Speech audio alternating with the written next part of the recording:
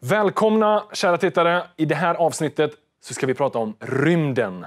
Det är ett ganska spännande ämne och framförallt då bolag som är verksamma i rymden. Jag står inte här ensam utan jag har med mig Niels Buus, vd på GomSpace. Bolaget då som sysslar med nanosatelliter, och vi ska få höra mer om deras resa och var de är på väg framåt. Och det här kommer bli i engelska. Niels är själv dansk, men för er tittares skull så kör vi det på engelska. And now I'm going to do the transitioning over into English. Yeah. You did understand maybe a little bit of what I said. I understood a little bit, yes. Yeah. You probably understand me better than we would understand you. I speak a dialect in Jutland that you wouldn't understand. Okay. So then it's good that we speak in English. Yes. Niels Buus, CEO of GomSpace, welcome. Thank you. So, give us the background. What is GomSpace? GomSpace is a company that makes very small satellites. Yeah. Satellites that can be sent into space and make services at a very, very low cost. Much lower cost than traditional satellites. And with that, we expect the market to be much bigger than it has been so far. So, what type of things are these satellites doing? What's their... what do you use them for? We are focusing on applications within radio technology. And one important application where we were actually the pioneer is tracking aircrafts.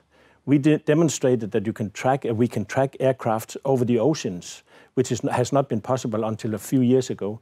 That is a very narrow niche and a very, very important application. Yeah. You can find a number of that kind of applications that has not been possible before that you can do now commercially because it's a very low cost with nanosatellites. So, and that's your great ambition. You have to start off somewhere, but yes. These satellites, I suppose you could use them at different things once you have them fully functioning and up into the atmosphere. Not a particular application you cannot use for many different things. When it's nanosatellites compared to old satellites, you make a constellation of satellites for one application, and that's it. And then what happens is we create small niches compared to big markets as it was before, where you need many people to be customers. Here you only require fewer number of people to be customers to have a good business plan. Yeah. So what your idea is to make this more affordable because they're smaller, and I suppose that the technology is more advanced as well. So that's like your niche. Exactly. Yeah. If you think about other technologies, computers, from mainframe computers to small laptops to iPhones or things like that, if you take the phone industry, everything has become smaller, many more functions, and much less expensive. Okay, but how did the GomSpace journey start? When was it founded, and how do you start to produce nanosatellites for the space? What was the idea and ambition? Yeah, it started. The company started by students at Aalborg University, where they decided to make small satellites and send it into space.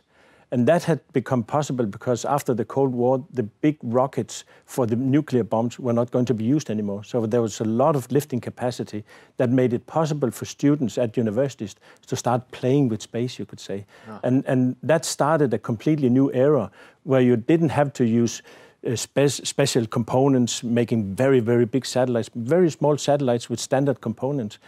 So that's what made the creation of what's called New Space.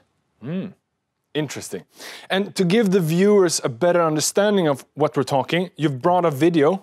Yes. So let's show the video.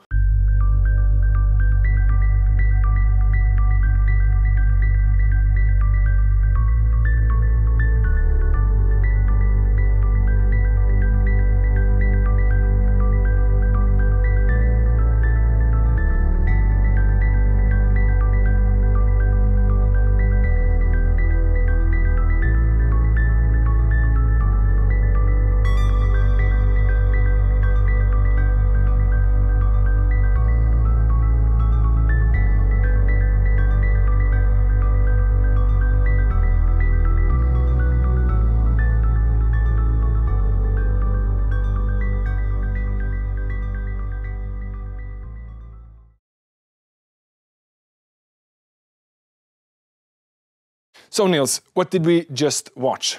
We just saw how we are working with the satellites, how we are testing a satellite for flipping out the solar panels so that a satellite can harvest much more energy than just having smaller solar panels, and how we are assembling the satellites. Okay. So, okay, for me, who's a very novice in the space, and I mean, space is always interesting, and it sounds interesting to be a part of that journey. But, so, okay, what's your ambition going forward? I assume you want to start mass producing these, or what's the ambition? Our ambition is to turn the usage of satellite into something that is usable useful for many, many more people than it is today. Even though today, all of us are very much reliant on space infrastructure. You just don't know it. We care about motorways, we care about bridges, but we don't care about the space infrastructure. But it's actually very important for us. Yeah. What we want to do is to make that infrastructure much more useful for many more people, and not least for people in what's called the third world. Your famous fellow countryman Hans Gosling have said there's nothing called a third world, and they are actually getting much more ready to progress. That is where nanosatellites really can make a difference for many, many parts of the world where you don't have infrastructure already. Space can do that in a much easier way, a much quicker way. So we're talking about internet connection, phone services, things like that. They're going to make a leap forward, and then satellites are going to play a major role. Is tracking what's it called, systems and things like that, vehicles and airplanes and so forth. Yes. Yeah. Interesting. But okay, so that's the ambition going forward. Yes. But the last year, it's been somewhat rough for the company. Yep. Do you have any comments on what you've gone through this last year, 2 years? If you mean about the stock price, I don't have a meaning about the stock price. I'm not a specialist in the stock price, but we have a project that we are very much believe in. We believe that we can make many new applications for that where space gives a good meaning. And we believe that our company is going to have a very great future ahead of us. But what makes you gonna succeed? What's gonna make your company become the successful one? Yeah, we have started a road from where you make satellites as prototypes. Old space, and also so far, when you make a satellite, you send it into space, and that's it. What we are starting to do is we're industrializing space. We are making a number of bigger constellations for our customers, and making it so you have a running production of satellites. And that's a very important step, because that's helping to get the prices down, to get the availability up, and then also being able to make new services. And that's data you take down from space that is useful for us here on the Earth. Okay, yeah. So, I mean, you have your goal set, and now you're looking to raise more money in order to meet your financial goals. Yes. Tell me a little bit about that. Why are you raising money now, and what's that money going to be used for?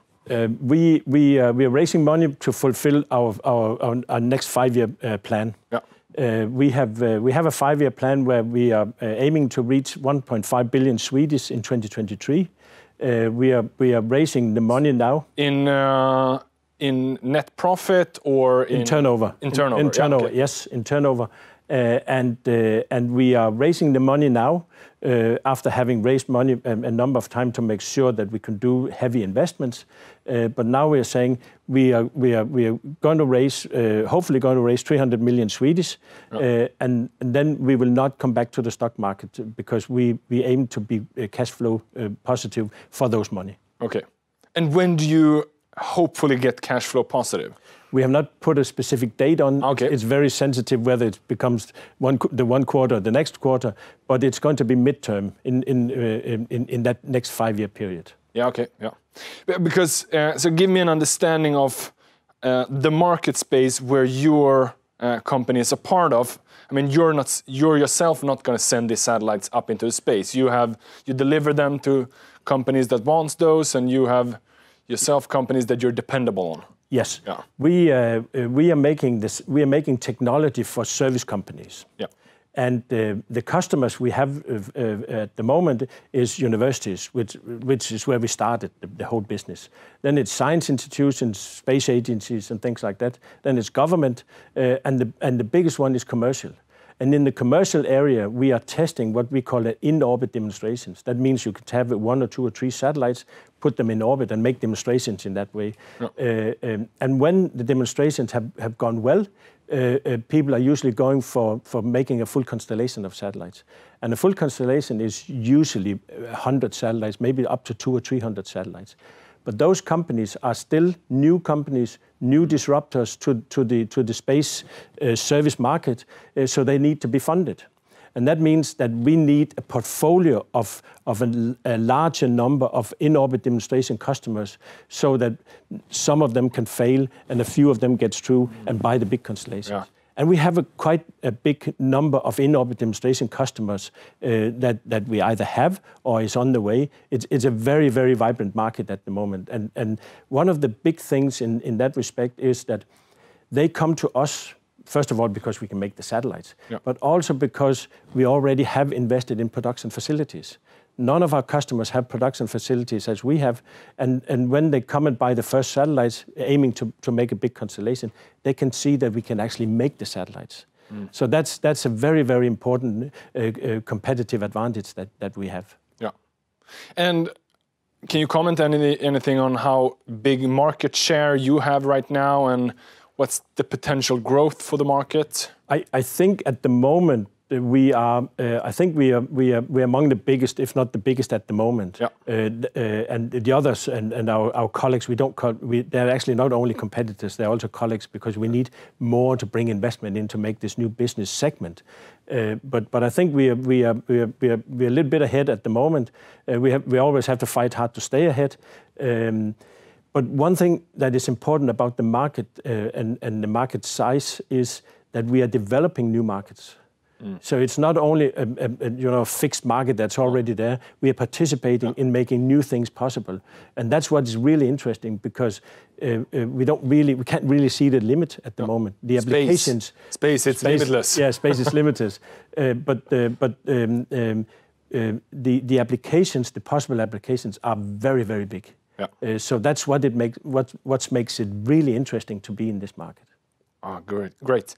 Niels, thank you so much for joining us. Thank you for presenting your company and your idea and vision going forward. And I wish you a good luck in the space exploration. Yeah. And thank you all for listening. If you have any questions or comments, please shoot them in the comment field below. And then I'll see you in the next video. Thank you.